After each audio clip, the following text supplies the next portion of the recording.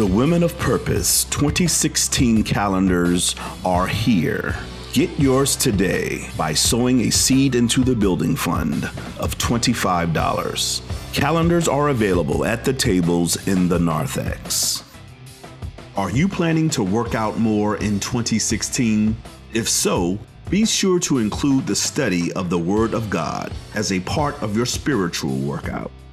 Registration forms, instructor lists, and brochures, which include course descriptions and schedule, are available at the Welcome Center. You may register on-site today or online at practicallife.org. For more information, contact Dr. Audrey Todd, Director of Educational Ministries. Bible study will be canceled on December 21st and will resume on January 4th. Worship on Wednesday will be canceled on December 23rd and will resume on January 6th.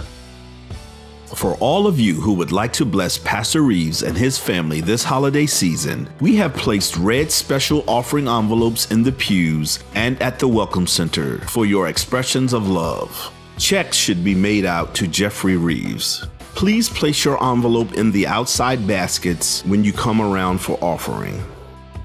We will be holding our Watch Night service on Thursday, December 31st at 10 p.m. Come and worship in the new year with us.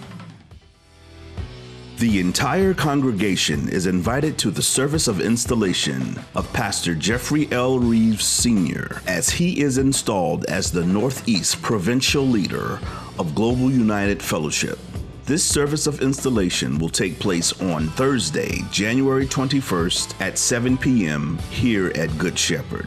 Bishop Neil C. Ellis, Senior Pastor of Mount Tabor Church and Presiding Prelate of Global United Fellowship, will be the guest preacher. That's the service of installation of Pastor Jeffrey L. Reeves Sr., Thursday, January 21st at 7 p.m.